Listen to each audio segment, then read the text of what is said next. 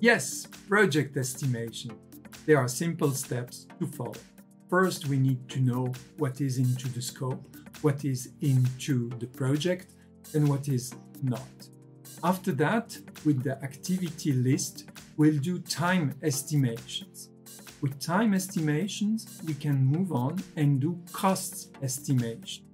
Once we have the costs and the time estimation, we can prepare a budget. With the budget, we can propose it and have it approved. Yes, you are a happy project manager. Your budget was approved. I'm Christian from Vision 6D, and we are going to look now in more details how to do this. The management of the project scope is the first part, in which we define what is into the project and what is not in the project and when to do same. For this, we have the project statement, and here I have the example of a mobile workbench that we built. We built a mobile workbench prototype that can be extended by additional functions and define also the necessary know-how in order to bring this into production. So this was the scope statement in that project. Within the scope, you will also find a description. You will find the key deliverables, in our case, well, the mobile workbench, and the different milestones we expect into the project. Of course, there are assumptions and there are also constraints in the project.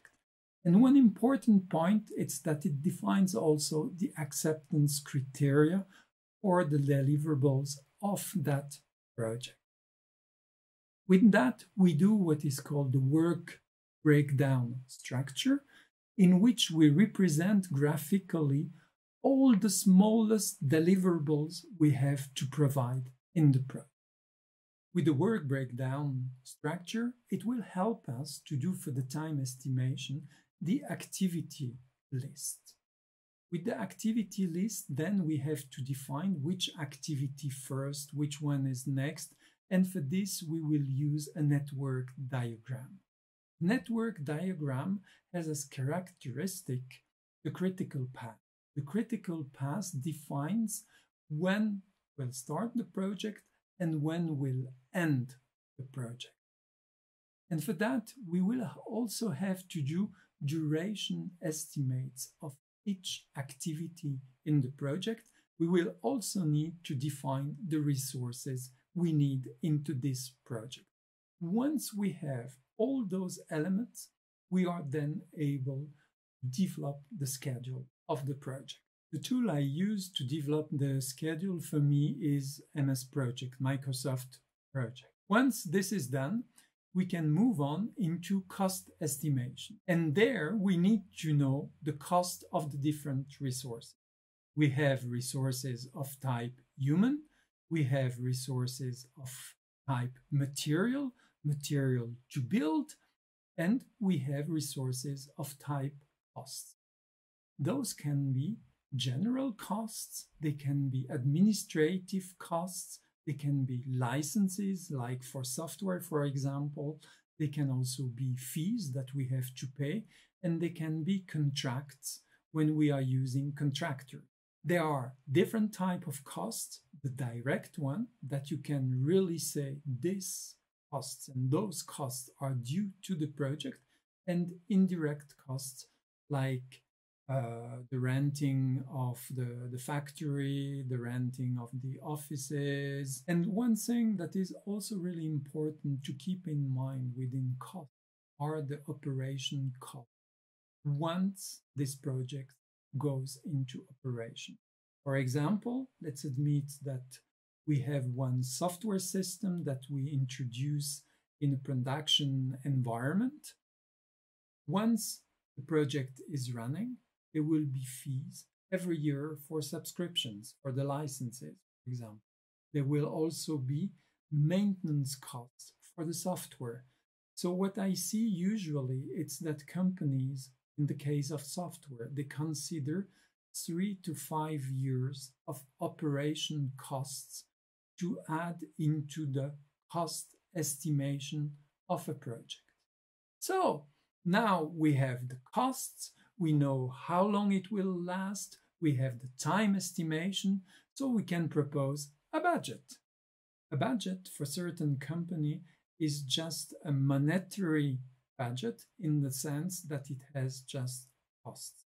For some other organization, they like to have costs of what they need to buy for this project, and they usually use internal resources. So they don't cost the internal resources, but they like to know how many hours, how many days, or how many months they will need their internal resource.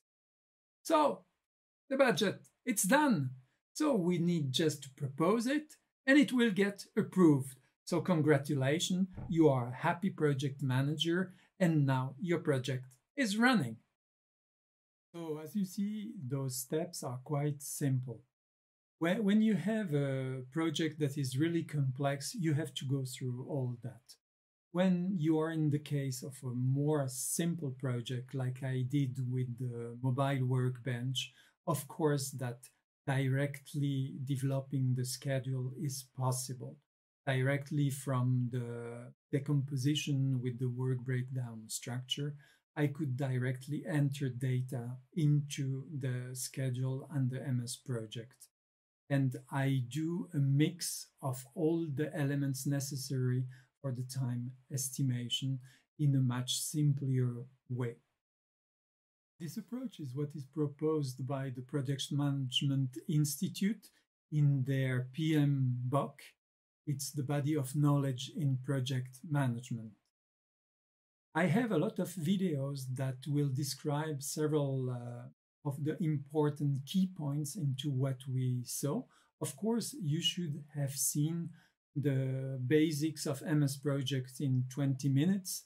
This is really important, like that you have an overview on how we use the tool to propose a complete project.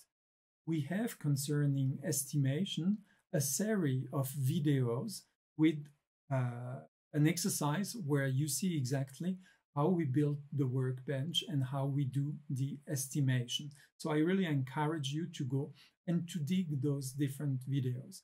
You will also find videos about how to create a work breakdown structure. You will have videos about how assigning to tasks resources, and of course about the different kinds of resources and how to cost them. With that, it was a pleasure for me to prepare this for you.